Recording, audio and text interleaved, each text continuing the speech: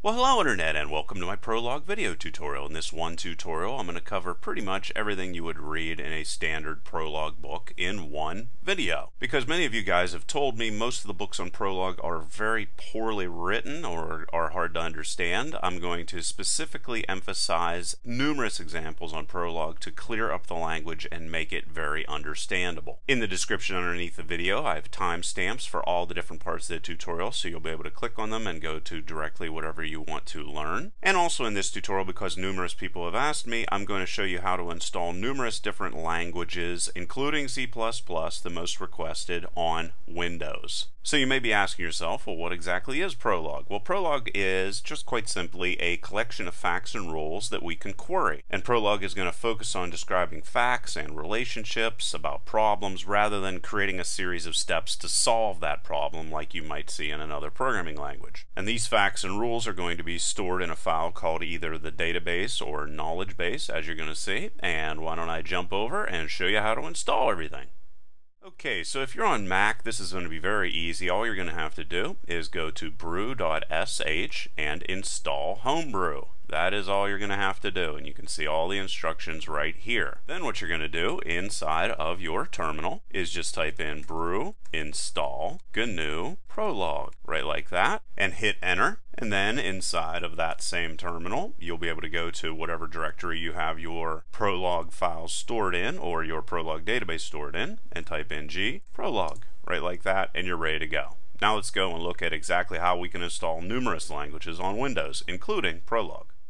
Okay, so this might seem like a lot of steps, but it's really not. You're just going to go to sigwin.com and install.html, or you can just come over here and click on install Sigwin. And then you're going to come down here and click on setup x8664.exe, and that's of course is going to say, do you want to run or save this, and just click on save. And then you're going to have to give it access, click on yes, and then you're going to click on next, and then you're going to leave this on install from internet and click on next. And this is perfectly fine, click on next. Direct connection's fine, click on next. And you can choose any of these different sites where you'll be able to download. Normally I just let it select whatever it selects automatically and click on next. And then after all that installs, you're going to see a window kind of like this. What you're going to want to do is come down here where it has DVEL or development and click on that. And whenever you do, all this stuff's going to open up. What we're going to do now is cycle down through all these different lists of data until you see GNU. And you're going to see that right here. And here is going to be all the things you're going to want to install. And you're going to want to make sure that you come in here and click on the binaries for all of these different guys. GCC, Core, GCC, Fortran if you want Fortran, G++ if you want C++ to be able to work. And there's a couple other, here's ADA and Objective-C and all those different things. Might as well just go ahead and install all of them. You don't need to install Fortran, however.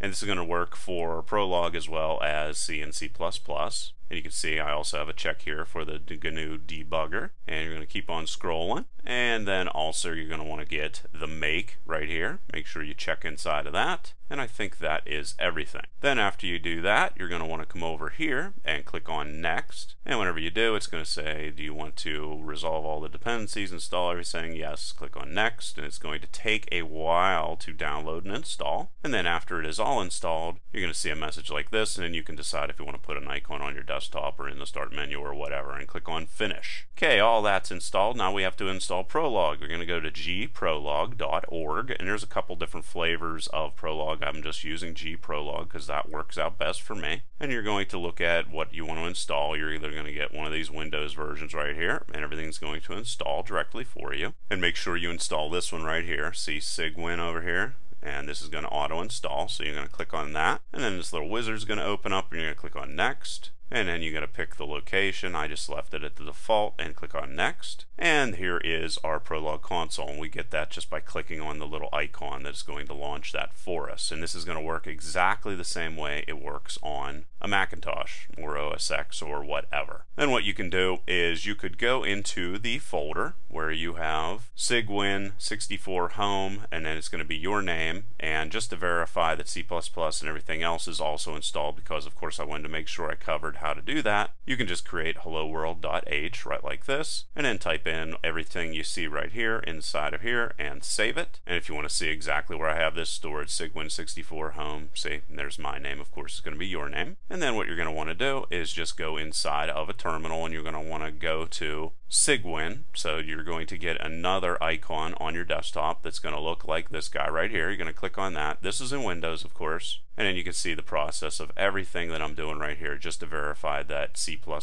is installed. And there is everything, and there you can see Hello World printed out. So feel free to pause your screen if you want to and check that out just to make sure that Sigwin's installed and C++ is installed and everything else is installed. And of course we know the Prolog's installed because we were able to open that up. So that is everything you need to know about installing everything on Windows as well as on Macintosh. Let's start writing some code. Okay, so as I was talking about previously, all your facts and your rules that you define are going to be stored in a file called a database or the knowledge base, and that is this guy right here. I just called it db.pl. That extension is important, and this is going to be the knowledge base where we're going to store those facts and rules. Now you're going to be able to load those inside of here. Well, first let me show you how to exit out of the Prolog system. You're just going to type in halt like that and period, and there you go. You're back to your terminal. And of course you're going to be able to load everything just by going Prolog right like that. You're also going to be able to load your database. It's empty right now, but to load your database you just type in a little bracket like that, and then db, and then a closing bracket and a period, and there you can see everything compiled and everything's ready for us to work with. You could also come in here and type out the much longer consult and then db.pl like that, and that's also going to load the database, but you can see I actually typed that in. Make sure you put another quote right there, and there you can say there's another way to load it. But of course this is a little bit shorter, so this is what I use, this guy right up here. Another thing that's going to be important once you are able to have some things in your database is you can type in listing and then a dot, and it's going to show you a whole bunch of information about the contents of your database. And all of these commands, as well as most of the commands inside of Prolog, are called predicates. So why don't I do a very simple hello world thing. Again, this is the terminal, this is the text editor or the knowledge base. If you wanted to do a hello world, you could just go right and then hello world, and then I'm going to show you a whole bunch of different ways to output stuff. If you want to do a new line, you just type in NL like that, and you're going to divide everything up with commas, and then right, and let's say now I have a opening quote right here, so to define a quote inside of the string, I'm going to do a backslash with a quote like that, and I can do this, and program, and I'm going to close this off with a period like I always will. And there you can say hello world, and let's program prints out on our screen. And once again, NL is for new line. So let's come over into our database and let's define something. So let's say something like loves Romeo and Juliet. Now what this is saying is Romeo loves Juliet. And in this situation, this is going to be a fact where loves is going to be what we call a predicate, and Romeo and Juliet, these guys right here, are called atoms, which are going to be constants. And also, of course, they are the arguments that are going to be passed into the predicate loves. And I might as well go in here and also do a little bit of a brief introduction of much of what you're going to say. If you want to define a rule, you're going to use something that looks like this, and that's the same as if we would say if, like we're very accustomed to in other programming languages. And here we could say loves Juliet, Juliet loves Romeo if, and then we could say, or refer to this guy right up here, Romeo loves Juliet. So this is a rule. Juliet is going to love Romeo as long as Romeo loves Juliet, and that is quite simply what we're saying right there. And of course we're going to save that, and then we're going to also come in here and we are going to load our database right like that, and we can come in here and check to see if indeed Juliet loves Romeo right like that, and you're going to see that yes comes back as our answer. Now as you're reading through books or you're reading online, also facts and rules are referred to as clauses. And now to close the intro part off, I'm just going to briefly talk about variables. Now a variable is going to be an object that we can't name at the time of execution. Now unlike our atoms that we saw previously, such as Romeo and Juliet, a variable is always going to start with an uppercase letter, while they will always start with lowercase letters. And what's great about variables is they are going to allow us to answer questions. So if we want want to find out who loves Romeo, and we don't know, we can just ask our terminal, and it's going to come back with Juliet. And those are the basic things you really have to understand about Prolog to really get to understand the language. It's really a simple language that does certain things extremely well, but it is very easy to get confused by it because you may be used to other languages in which everything is done in a step-by-step manner. But I'll do my best to clear everything up. So now let's focus in here more on facts and cover more complex examples. Now basically with a fact, you're going to write the relationship first, followed by objects between parentheses, followed by a dot. And as you can see right here, this is a fact that Romeo loves Juliet. These guys are always going to start off with lowercase letters, and then they're going to be able to contain letters, uppercase letters, numbers, as well as plus, minus, underscore, multiplication, division signs, and a whole bunch of other different things, which you will probably never use whenever you're defining them. But anyway, you're able to use them. Just make sure that you never start off an atom with an underscore. It's also useful to know that you would be able to define, instead of saying something like Romeo's dog with an underscore, like you would very commonly do, you would also be able to use white space in here as long as you put this between quotes. So that's something else that you can do, however, it's not very often seen. So now I'm just going to define a whole bunch of different facts inside of my database, and it's very important whenever you're defining these that you keep all of your predicates, male, male, male, male, all these guys all in one area. You don't want male and then another male down here. You want to keep everything all nicely and organized. And then of course if you go in here and you do this, again, always remember to load your database. You're going to be able to come in here and fact check or check that these facts are indeed true quite easily. Another thing that's kind of interesting is we can type in listing and then male like this, and then get a listing of all the males. And of course you could do that with all of the females as well. And another thing that's interesting is we could get a male and then throw a variable inside of it, and female, and throw a different variable inside of it. And this is going to show all the combinations of male and female together. And how we, whenever you see a little question mark after this, how we cycle through all of these guys is we hit a semicolon like that, and it's going to continue cycling through all the different versions of male and female until there are none. And there you can see we got to the end of it. And that is really all you need to know about facts. So why don't we talk about rules? So let's go and let's get some of these guys out of here. Okay, so I went and threw in a couple different facts about our different people that we're working with here. And I'm going to talk about rules. Now, rules are going to be used when you want to say that a fact is going to depend on a group of other facts. And we're very often going to define these rules by using a guy that looks like this, which is the same as saying if, as you're going to see in a second. So let's say that we want to say that Albert runs under certain circumstances. So we're going to say if, we're going to say Albert is happy, and then follow that with a comma, and then, actually that's enough. So let's just put a dot inside of there. And you can see, in fact, that that is going to be true. Load our database, and let's check if Albert is running, and you can see that Albert is running. And that is a rule. That is a very simple rule, but that is a rule. We're also going to be able to check multiple conditions, as I was just going to show you there a second ago. And you're going to do that with a comma, which is also the same as saying and. So let's say that we want to say Alice dances if Alice is happy and Alice is with Albert. And then put a period at the end of it. And then we can check if currently Alice is dancing. And you can see that in fact she is.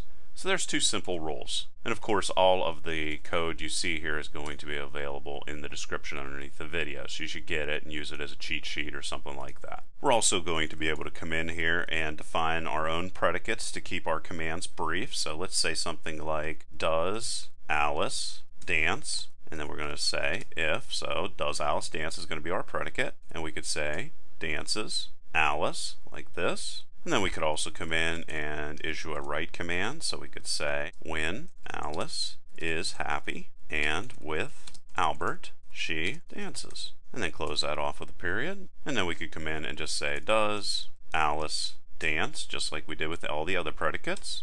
And you're going to say that when Alice is happy and with Albert she dances prints out on the screen, exactly as you would think. Come in and create a couple more rules. It's very important to know. Let's say we go swims, so Bob swims if Bob is happy and near water. If we type this in, come over, and then check if Bob is swimming, you're going to see, uncaught exception. And why did we get that? Well, we got that because we did not define a fact called near water. So that is one of the reasons why we got that error. If, however, we would go and take this up here and throw that in there as a fact, then of course it would execute.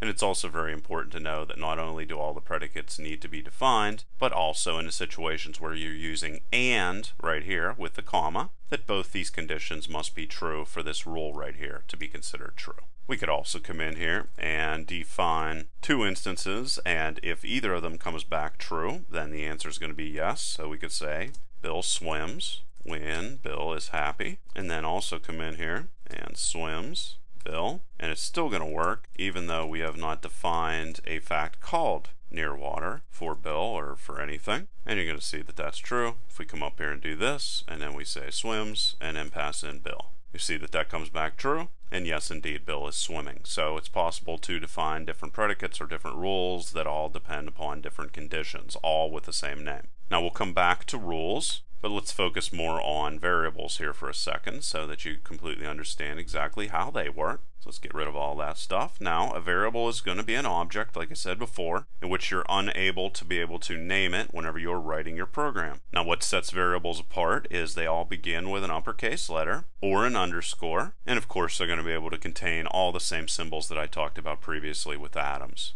There we go, throw a couple facts inside of there. And now of course we're going to be able to come in here and load the database and use a variable. And I use X a lot. Of course you don't need to use X, and this is going to spit out all of the different females that are inside of our database. And I'll throw a couple more facts inside here to keep things a little bit more interesting. So there we are defining Albert is the parent of Bob, Albert is the parent of Betsy, and so forth and so on. So we'll be working with that information. So let's load our new database inside of here, and let's go and query this guy. So let's say that we wanted to find out everyone who is the parent of Bob. We would just do it this way, and there you can see that Albert came back as well as Alice comes back. And then the no right here means that there is no more additional x's or values that could be assigned to x. And it's also very important to know that the same variable name or x, like I've been using whenever I've been issuing queries like this guy right here, that are used in two completely different questions represent two completely different variables. So they don't go from one to another and retain their value in any way. They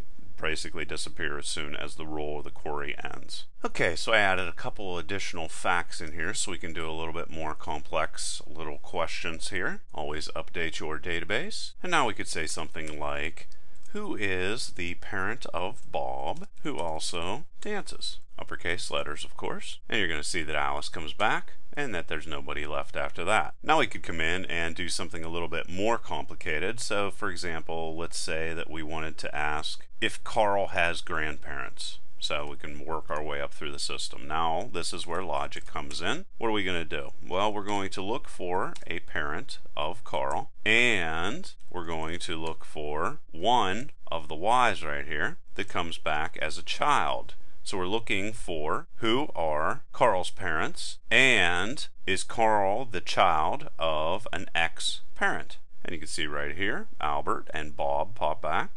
And the Bob part, of course, is going to be Carl's father. And we can also see that Alice also comes back, and that there's nobody else in the results. So that's one way to think through a logical way of looking at these things. We could also come in a similar way and try to find Albert's grandchildren. So the first thing that we're going to say in this situation is Albert a parent? Then after we do that, we're going to say, does his children have any children? So we'll be able to say parent, throw the X in there, which represents a child, and then we'll throw a Y inside of there. And those are going to represent the children. And here you can see back that Carl comes back, as well as Charlie comes back, and that there's no further results. So that's a way to find out if he has any grandchildren. Now we're also going to be able to come over here and create a custom predicate to basically get multiple results. So let's call this get grandchild if, and here we'll say parent Albert. And we're also going to say that you're going to be able to pass these values inside of here, so you'll be able to do even more customized things.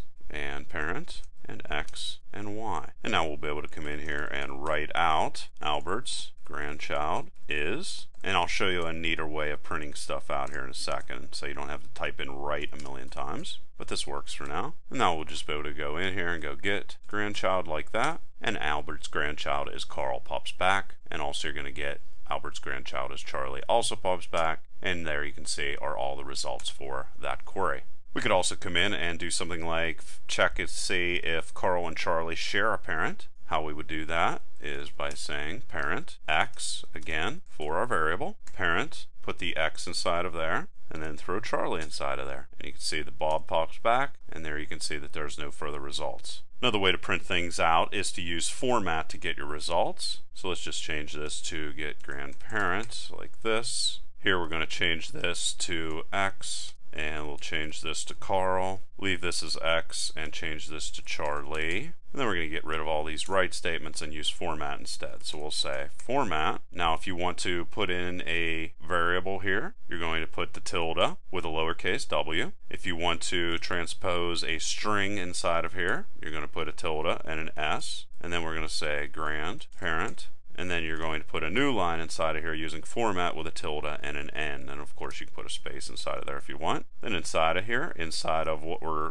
going to learn more about later, which are called lists, put these brackets. X is going to be the variable you want to transpose inside of here. And then for the string you want to use, you're going to go is the inside of there, right like that. And of course close that off. And we'll of course be able to jump over here, load our database, and then go get grandparent. And Bob as the grandparent pops back, and you can see that there is no further results afterwards. And I went and threw another fact in here that Bob and Bill are going to be brothers. And let's say we want to check if Carl has an uncle. So how would we do that? Well, we could say that we're looking for a parent for Carl, and of course we don't know who that is. And we're also looking for brothers in which that parent has a brother. And of course, let's just go and copy this and throw it over here. Paste that inside of there. And there you can see that Bob pops back as the version of X, which is going to be Carl's parent. And you can see here that Bill is the brother of Bob. And you can see also that there's no further results. Also like to come in here and demonstrate axioms and derived facts. Let's come in here and define grandparent, which is going to receive an X and Y value as an attribute. And then we're going to say if parent, we're going to throw a Z inside of here and an X,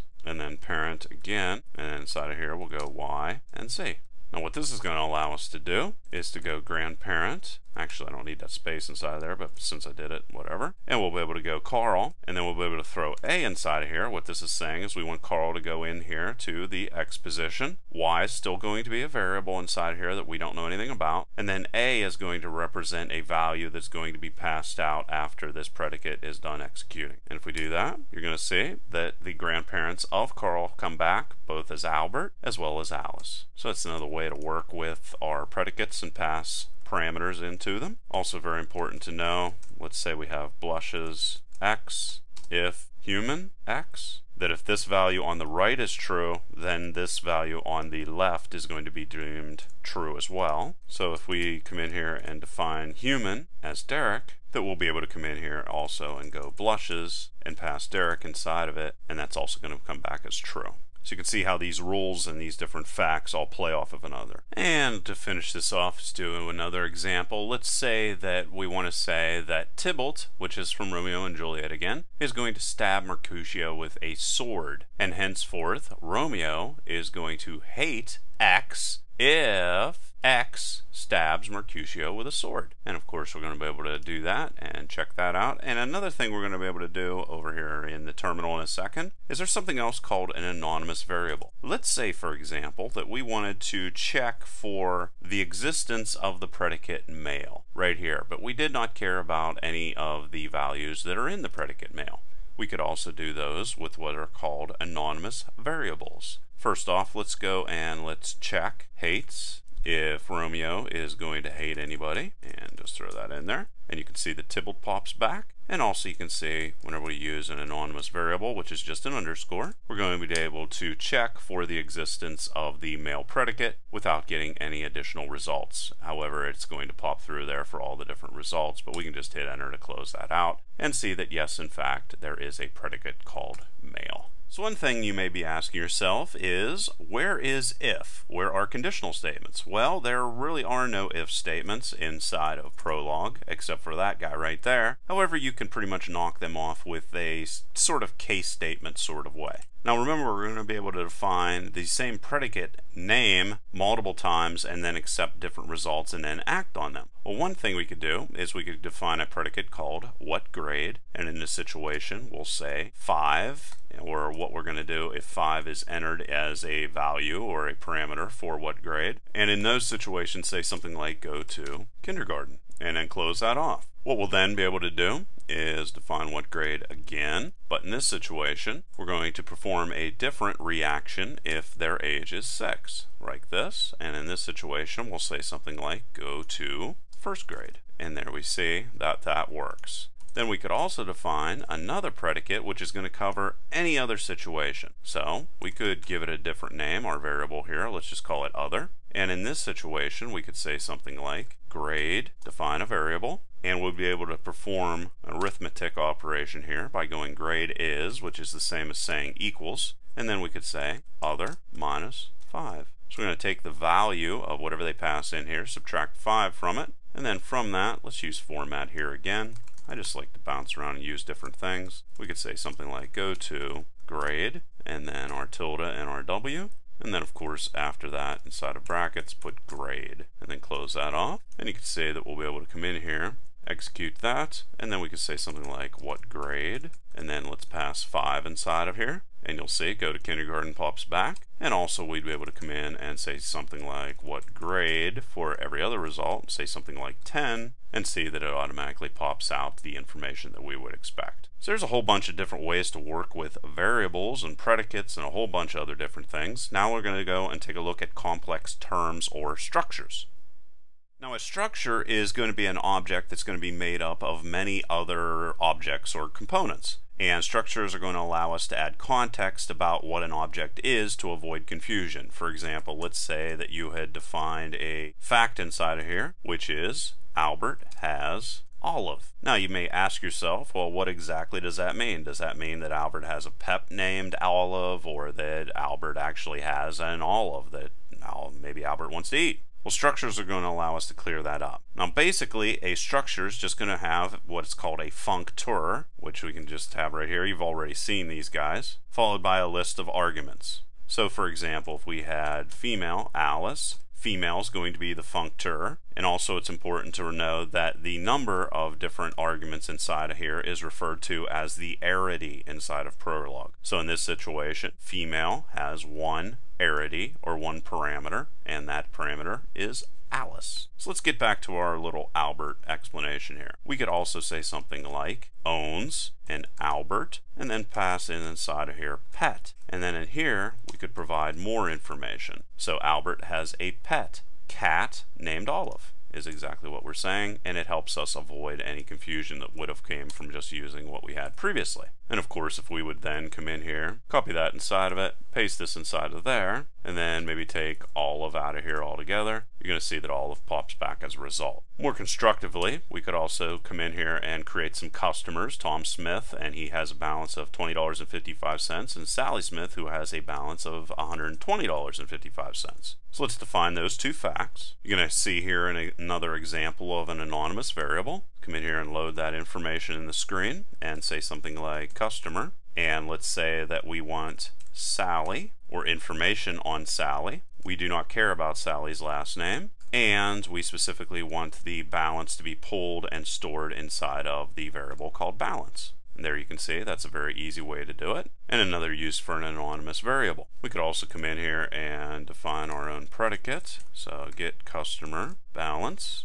and it's going to get first name passed inside of it as well as last name, and we're going to say if customer f name, last name, and balance, and then we'll be able to go write f name. Another thing we can do with write, if we want to throw a space inside of it, we could just type in tab 1. That would be the same as saying we want one space inside of something, but format works a little bit better, so let's just use format here. Tilde W, O's, us, throw a $sign inside of there. If we want to take the balance and we only want 2 decimal places worth of values, we just put a tilde inside of there followed by a 2 and an F, and that's going to do that for us. And then of course we'll come in and say, let's just say we want the last name and the balance to be output. We'd then be able to go get customer balance, and then pass in Sally Smith, and see that Sally Smith owes us $120.55. We could also come in and do some really neat things. So let's say we wanted to define something like a complex term that shows exactly what it means to be vertical versus being a horizontal line. Well, we could do that. We could say vertical, and we could define a line that's going to have a point that's going to be x and y, as well as a point that is going to be the same value of x and a different value of y. And there you go. We just defined what it means to be vertical, and we could also come in and define what it means to be horizontal in much the same way. So we could just take this guy right here, throw that inside of here, and what's it mean to be horizontal? Well, it means that we have the same value of y, but we have a different value of x. Define that inside of there. And you can see over here that I have a warning. It's called singleton variables. You're basically going to see that anytime that you define a variable that you don't necessarily do anything with, and sometimes that's an okay warning and sometimes it isn't. In this situation it would be okay. So what we're going to do now is come in here and ask if a specific piece of data for vertical is actually going to be a vertical line. Let's just paste that inside of there. Change this to 5, change this to 10, change this to 5, and then change this to 20 or something. If we execute that, you're going to see that yes, indeed, that is a vertical line. And we could do the same thing for the horizontal line and get the same sort of results. I could also come in here and change this 5 and then put a 6 inside of there, and you're going to see that this is not a vertical line in that situation. Another thing that's interesting is we can actually ask what the value of the point should be if it's vertical. So let's just throw that in there again. And in this situation, let's go to the 6 part and change that to x. Exactly like this. And here you can see that it popped back the value of x. Even better yet, we could come in and type in something like vertical and pass in line and point and 5 and 10, and then ask it for the x and y's that would be required to make this vertical. Close that off, and there you can see that it doesn't matter what the value of y is as long as the value of x is equal to 5. So that's an introduction to complex terms and structures, and of course we're going to be seeing those later as the tutorial continues. Now let's jump over and take a look at how we can compare values inside of Prolog. Now of course we're going to be able to do things like say, is Alice equal to Alice, and it's going to come back as yes. We're also going to be able to come in here and say, is this equal to Alice, and you're going to find that yes indeed that also is equal to Alice. We'd be able to come in and check to see if things are not equal by just going backslash and then a plus, and then Alice is equal to Albert, for example. And you're going to see that that comes back that indeed Alice is not equal to Albert, and that's exactly how we would figure that out. We could also come in and just do arbitrary things like, is 3 greater than 15? No. We'd be able to check if 3 is greater than or equal to 15, also no. Or we could come and check if 3 is, and this is how you do less than or equal to, like this, and that's 15, and that also comes back as no. And the reason why they do that is so that these don't look like arrows. It's some arbitrary Prolog thing. Another thing that's interesting is we would actually be able to go w, which is going to be a variable, and go like this, and you can see that that comes back in true. And this is basically saying that we can assign the value of Alice to w and not necessarily that w is equal to Alice. So that's what's going on there, if that confuses you at all. Another thing that's true in an equal way is we'd be able to come in and go rand1, which is a variable, is equal to rand2, and indeed those are also going to come back true. And this basically just says that any variable can be assigned to anything, and one of those things is another variable. And another thing that's true is, let's say we go rich is equal to money, x equal to rich, y, no debt, completely arbitrary types of things. And you're going to see that this also comes back in true. And the reason why that comes back as true is this is going to be equal to this if we can take this variable right here and assign it to this money right here, and this x right here can be assigned to this no debt. If those two things can work for each other, then both sides are going to be equal. So there's a rundown of equality and how it works. It's very important to figure those things out because it's very easy, if you understand them, to then be able to handle a lot of errors and get yourself out of errors. Also, another thing that's very interesting, or that is good to know about, is trace, because it's going to really help you better understand how Prolog works, how it processes data, achieves goals, and comes back with either whether things are true or false. So what I did was I went over here and created a couple different rules for ourselves. So we have penguins and humans, and whether or not they are warm-blooded, produce milk, or have feathers. And then I defined a rule down here on whether something can be a mammal or not. It must be all those three things, and you're going to see exactly how this works because we're going to use trace. Go get our database all loaded. And now what I'm going to do is I'm going to turn on trace. This is often used for debugging inside of Prolog. And you can see there the debugger is all set up. And now what I can do is I can go mammal like this and pass in human like that and see exactly how it's going to be processed. So you can see right here, the very first thing Prolog does whenever I hit it with one of these questions is it says, well, let's pass over human to the mammal rule, which is what we have right here. Then what we're going to do is we're going to check, is the human warm-blooded? Because that's the first thing in our list. And you're going to see that it exits out of there and everything seems to be okay. Then it's going to ask, does it produce milk? Exits out of there, everything's okay. We still don't have a failure, so we're going to check again, does a human have hair? Yes, it does have hair. That is the last goal or clause that we must meet for a human to be considered a mammal. And there you see we're going to exit out of the mammal predicate or rule that we defined and then answer with the value of yes. Alternatively, what we could do is come in, of course, and do the same exact thing with penguin. And this is very important. If you ever get confused about how exactly rules are working inside of Prolog, then turn on trace and just check it out. So here we're going to check if a penguin's real, or a mammal anyway, and so you can see it's being passed over to there. It's being checked to see if it's warm-blooded, comes out of that okay. Then it's going to check if it produces milk, comes out of that okay. Then it's going to check if it has hair, and you can see that it fails right there. And that is the entire process of how we're going to be able to walk through all these different guys. And of course, if you want to shut off trace, just go no trace, right like that, and the debugger is switched off. Also, likewise, we could come in and say something like warm-blooded X, just as a review, produce milk, and what does that? And then we could come in and say something like write X and then a new line, and you can see that both the penguin pops back as well as human also pops back. So different ways of working and comparing and walking through and better understanding exactly how Prolog processes all these questions that we pose. Now let's take a look at recursion.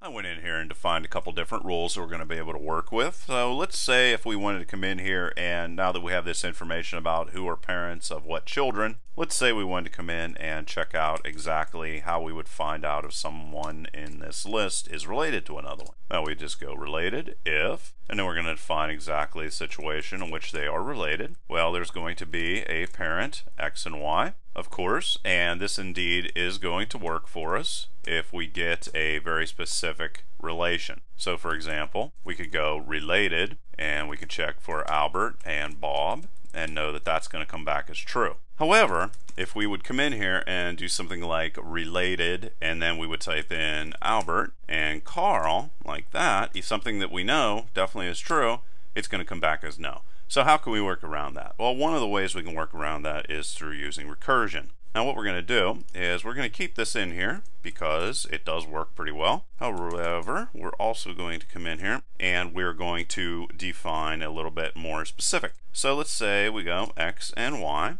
and if, now what we're going to do, jump over here, we're going to say parent, and here we're going to say X and Z, something that we do not know about. And then we're going to call back related once again, and Z and Y. So it's a little bit more complicated. So what we're going to do in this situation, let's just use Albert and Carl as an example. Well, Albert and Carl pop in here. So Albert, Carl. So we check. Is there a situation in which Albert, let's put Albert in here for X, is the parent of something Z other than Albert and Carl? So yes, that indeed is definitely going to be true because Albert is the parent of Bob, Betsy, and Bill. So we know that is true. Then we're going to take this value of Z, each of them, Bob, Betsy, and Bill, represent this with Z, and then we're going to throw Carl inside of there. So we're then going to pass this back inside of it, and we're going to say, is Bob, Betsy, or Bill, which are now going to get the values of X right here, going to be equal to Carl inside of parent? And you can see indeed that yes, Bob is the first hit, and here you can see our answer and that it indeed is true. And now that we have that saved, we can load that and we can say related and then pass in Albert and Carl, and you can see that that comes back as true. So that's one way we can use recursion. And another thing that's interesting is we would also be able to come in here and go related like this and then pass in Z and Carl and be able to cycle through all of the possible different results, everybody that Carl is ultimately related to. So kind of cool ways of using recursion, and of course we're going to look more at those later on. So now let's take a look at a lot of the math functions that are available to us with Prolog. Now Prolog is going to use the keyword is to evaluate mathematical expressions. So we could say something like x is 2 plus 2, like that. That works, you don't need the space. And you can see there that we get the answer of 4 for x. And of course we're also going to be able to come in here and use parentheses or anything that we would like. So we could say 2 times 10, like that. If I typed it properly, 2 times 10, there we go. And there's our answer of 43. We're going to be able to make comparisons, of course, like you saw previously. So that comes back as yes. We're also going to be able to make comparisons between different expressions. So greater than or equal to, and you're going to see a whole bunch of these. So let's say 50 divided by 2, like that, and that works. Once again, because it's a little bit weird, just want to show you exactly what it means whenever we check for something being not equal. 10, like that, and there you can see that comes back. We'd also be able to check for equality between expressions, but we do this in a little bit of a weird way. We go equal to, colon, equal to, and then we could just do 4 plus 5 or something like that. And then likewise we could do inequality between expressions by going equal sign,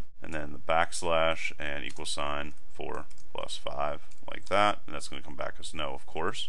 And we'd also be able to check for multiple different comparisons with an OR operator. The OR operator in this situation is going to be the semicolon. And you can also use those OR operations in your rules and so forth. Instead of putting a comma, put an OR in there, and then it would come back as true if either OR of the goals is met. And you can play around with this, and you can see that that works if one or the other comes back as true. We're also going to be able to come in and say x is, and get the modulus, or the remainder of a division of 7 divided by 2. And there you can get 1. And let's come in and create ourselves a predicate as well. Let's say we want to do something like double digit, and it's going to get a value of x and y, like that.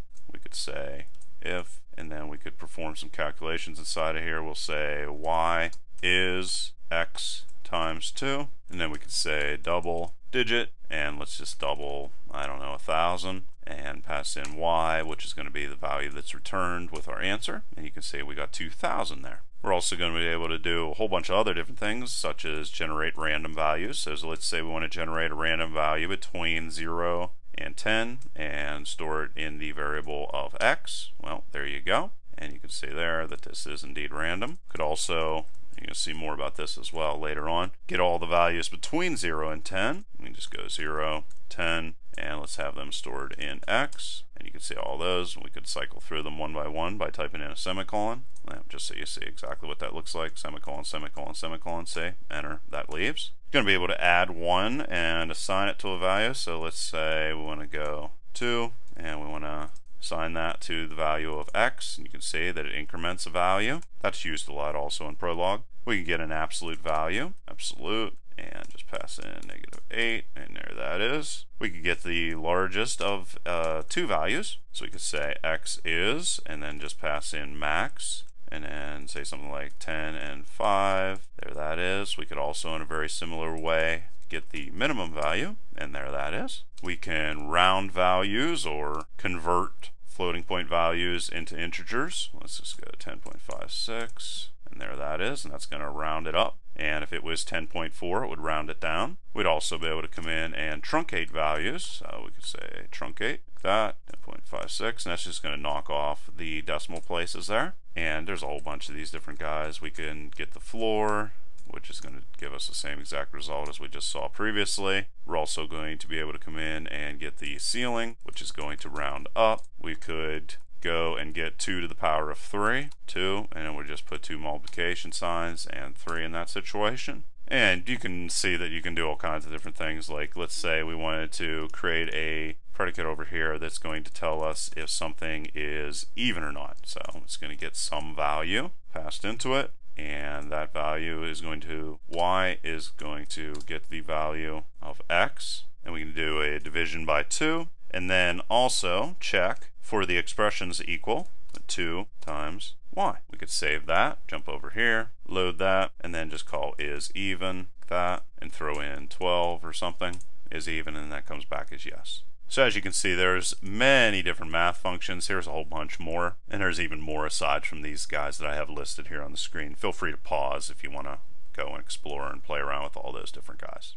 So now let's take a look at input and output. Now I already showed you write. What write's basically going to be able to do is output whatever you put in between quotes onto the screen, and of course a new line is going to give you a new line, and you can see there that is. We're also going to be able to come in here and go write Q, lowercase, and say something like I show quotes, right like this. And that's going to show the quotes around exactly the way they are displayed there. We'd also, however, be able to read input from the user. So let's say we want to create a predicate called say hi, and let's do something like what is your name? And then we could use read to read in the information that is entered from the keyboard. And then we could come in and go write and say something like hi. And I showed you format already. I'm just using write here just so you can see different things.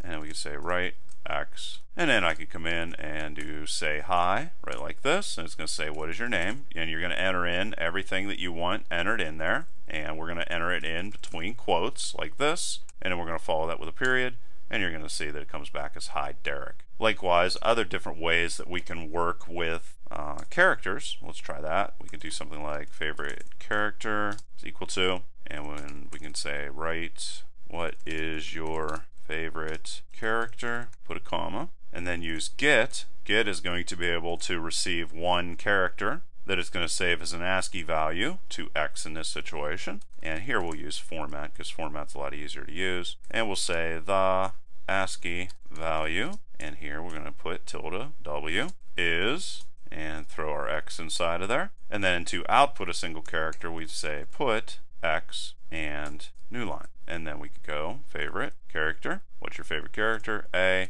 And you're going to see the ASCII value is 65, or the ASCII value of 65 is A. Okay, so there's a couple more functions we can play around with here. If you'd like to write to a function, that's actually rather easy. Let's create another one of these guys here. We could just go call this write to file and say that it's going to get a file name passed into it and the text that you want passed or saved in the file. What you need to do is get a stream for this file, so you're going to pass in the file. If you want to write to the file, you have to type in write, and then this is going to be the stream that we're going to be referring to over and over again. And then we could say to write to the stream, we just go write stream text, the text you want to write to it, and let's throw in a new line. And then to close the stream or the connection to the file, that's all a stream is, you would just do that. Now we want to check that we were actually able to write to the file, and the way to do that is to read to, or read from the file. So in this situation, we'll just pass in the file we want to read from. Of course, we're going to need to open the file, so file,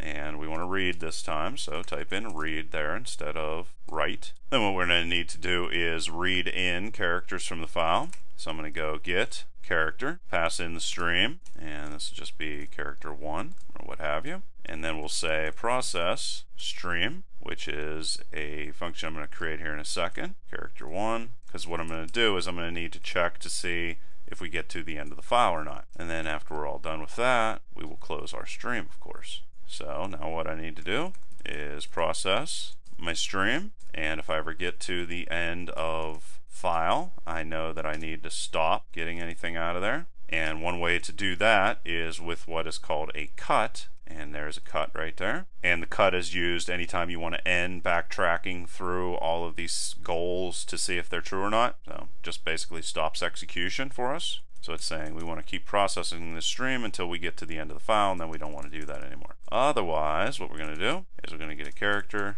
and a stream passed inside of here. And what we'll do is we'll write out that character, and then we'll say get character from the stream, character 2, just to differentiate from those two. And then we'll call process stream again. So we're going to keep calling process stream, basically asking for another character from our file, writing it to the screen over and over again until we get to the end of the file. So process stream, and in this situation, pass in character 2 that we got from our stream, and there that guy is, and there that guy is. So if we want to work with this, of course we have to update everything here. Everything is fine. We're going to say write to file like that, and we have to tell it the file we want to write to. So we'll just say something like test1, I'll put this between quotes, test1.text, and then whatever we want to write to it, we'll just say random string. That works well. Well, I spelled random wrong. Random string, good enough. And there that is. And you can see it wrote to it because it popped back yes.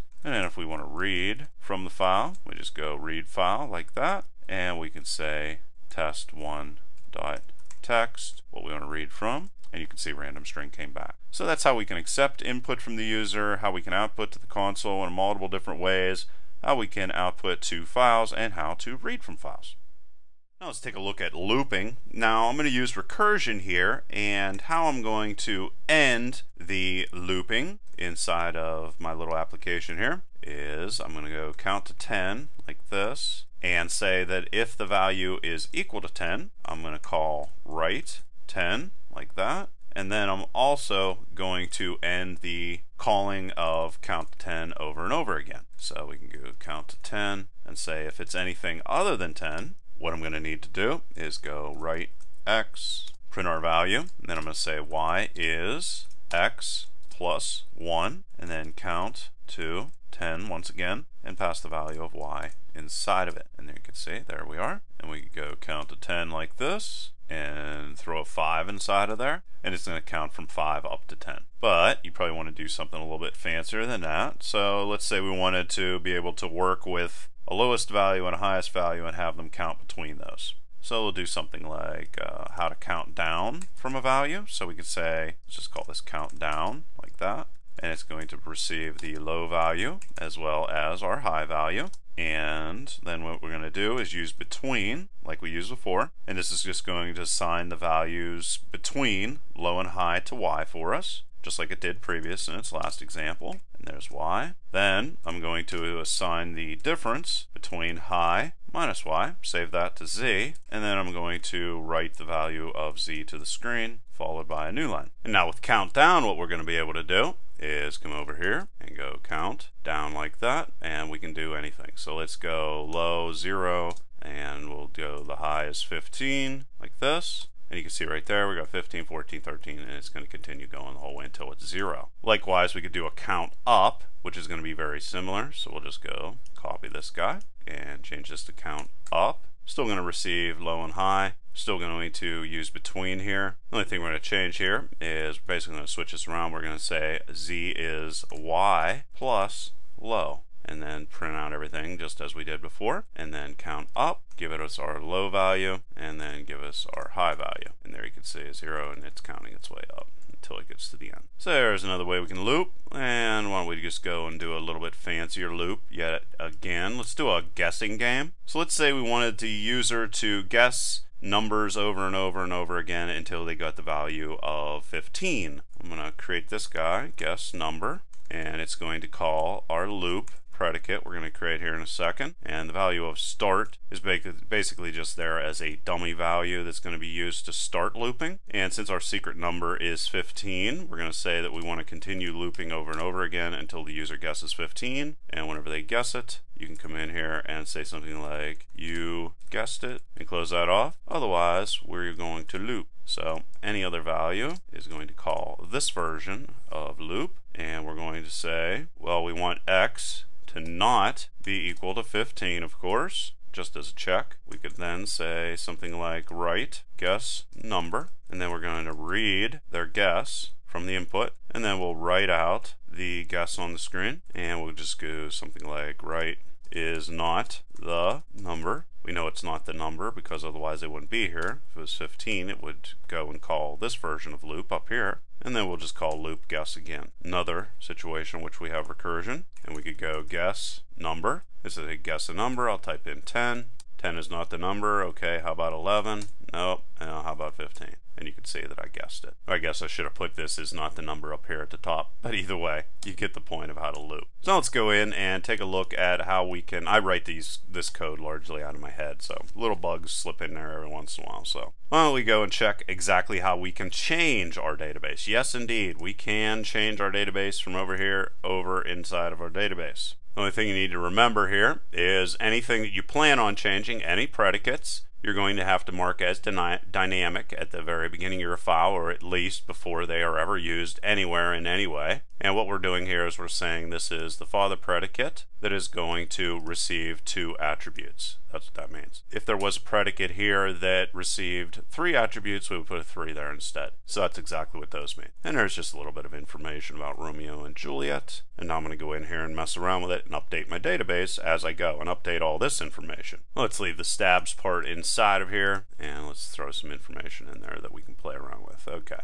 So there you can see in a situation in which we would use 3 because there are 3 attributes down here for that guy. Now let's jump up here and look at this. Now you can see right here I'm defining the friends of Romeo. Now I could also come through and go Mercutio is friends of Romeo and switch all these up. But let's say that I wanted to automatically update that and didn't want to type that information in. I wanted to instead do that over here on the right side of the screen in our terminal. Well, I could add a new clause to the database at the end of the list. So if I'm going to create a new friend predicate, it's going to come in right here. If I use asserts like that, asserts is going to put it at the end. And I'm defining a new rule, and I'm basically saying that I want to assert that Benvolio is also a friend of Mercutio. So you can see I went and placed that in there, and if I come in, I can also verify that. It's in the database, but I can verify it. So Benvolio, is he a friend of Mercutio? Yes, it comes back as true. I could also, in a very similar way, instead add the clause at the start of the predicate list by, instead of typing asserts, which puts it at the end, I could instead type in insert A, and then likewise I could go friend Mercutio Benvolio. And if I check that, you're going to see that that also comes back as true. So that's the only difference between asserts and assert A. You can think of it or remember it because A comes at the very beginning, so assert A is going to put it before right here, while asserts is going to put that additional information afterwards. Could also delete a clause. So let's say I wanted to go retract likes. Let's say that Mercutio decides that he does not like dancing anymore. Well, I can do that, and I could verify that that indeed has been changed because that comes back as no. I could also come in and retract all situations, like let's say that Romeo and Juliet decide they no longer want fathers at all. So there we are. I retract every single father that is defined inside of this guy, and they are gone. And I could verify that also by going Lord Montague Romeo. And you can see that comes back as no, even though it's defined right there. And let's decide that every single character decides that they no longer like dancing at all. I could also use retract all and call likes for everybody and revoke dancing from it. And you're going to see that nobody likes dancing. And I could even do that with an anonymous variable, dancing, and that comes back as no. So that's ways to update our database from our terminal right here. Pretty cool. Now let's take a look at lists. Now you're going to be able to store atoms, complex terms, variables, numbers, and other lists in a list. And they're basically used to store data that has an unknown number of elements. Now you're going to be able to add values to a list with what's called the list constructor. And I'm just going to go right and define a list. So here you are, Albert. If I wanted to add Albert to the beginning of the list that has Alice and Bob inside of it, close off that list right like that. There you can see Albert's been added, and that's with the list constructor. This guy right here, the pipe or the or statement or whatever you want to refer to it as. We're also going to be able to get the length of a list quite easily, 1, 2, 3, like that. And let's say we want to store that value inside of X. There you can see we got that. You're also going to be able to divide a list into its head and tail parts. So let's just go like this. Again, use the list constructor inside of there, and then pass it a list, and it's going to get you the head and the tail, A and B and C, and the head is going to be the first letter inside of the list of the first element inside of our list, and the tail is going to be the last ones. You're also going to be able to come in here and get more values by just adding them to the left side of your constructor there. So let's say x1, x2, x4, pipe inside of there. This is going to be the T or the tail, B, C, and D, and you can see got all those different values out of there. We're also going to be able to use anonymous variables, of course, like we've used in so many other different situations in which we don't care about the value. So we could do x2 and then say we want the tail part is equal to, and there you can see it popped back, or it grabbed the second element inside of the list and ignored everything else. And we're also going to be able to use that pipe character again to access values of lists inside of a list. So let's come in here and get those. X, Y, and there's another tail. And then we could do a little bit more elaborate list here, is equal to, and then we could go A, B, throw another list inside of there, C, D, E, F, let's make this big, G, and H. And there you can see it went and grabbed all those different pieces inside of there and exactly how they line up with all the different list elements. And you can also notice here that we can just pretty much jump all over the place. Prolog isn't very picky when it comes to white space. We could also come in here and define a list. Let's go that and check if A is inside of our list. And you can see that indeed it was, and then we use member for that. We could also use member to get all of the different items in the list by passing X inside of there. And it's going to cycle through all those for us. And you can see that it's going to give us all the different values that are available. You can do all sorts of things. There's tons of different functions we can use. We could reverse these guys. There's the list items, pass in X, and there you go. You got the absolute reverse of it. You could also use append to concatenate two lists. And then let's create another one. Forgot to put the variable it's going to be assigned to. There's X. And there you can see, concatenated those lists together. Now let's do something a little bit interesting with a list. I'll show you how to cycle through a list so that we will be able to perform operations on list items. So this is going to handle our empty list for us. And then we'll say something like write list. And then we're going to get the head as well as the tail that is going to be passed inside of here for our list item. And then we'll just, in this situation, we'll just keep it simple and we'll write out our list to the screen. And then we're going to use recursion again. And in this situation, pass the tail or the remaining items in our list back into it again. And by doing that, we can just go write list and then pass in some values inside here, or pass a list in 1, 2, 3, 4, and 5, or whatever you want. It could be anything. And you can see that it printed out every list item. We could also perform operations on all those list items as well. So here is a whole bunch of information in regards to lists and how we can operate and work with those. Now let's take a look at strings. Now it's very important to understand name and how it's going to operate. Let's jump over here in the terminal. This is easier. Name is going to go and take a string and convert it into a series of ASCII characters. So let's say we have a random string. It's very important to remember how this works because we're going to be using this to do a whole bunch of things. And there you can see there's the ASCII values for all of those different characters. We're then also going to be able to convert the ASCII character list into a string itself. Just have to put the X ahead of time, right like that. And if you do that, you're going to go and grab this guy, paste that inside of there, and you're going to see a random string pops back out on our screen for us. When we go in here and create a little function that's going to allow us to append or join our strings together, let's just call it join string, and it's going to get 3 strings passed inside of it. Make sure you keep those uppercase. There they are. And now to convert it, we're going to call name on these to convert them into our ASCII characters. And we'll store those in our string list. Let's do that for both of these values. And we'll just change this to 2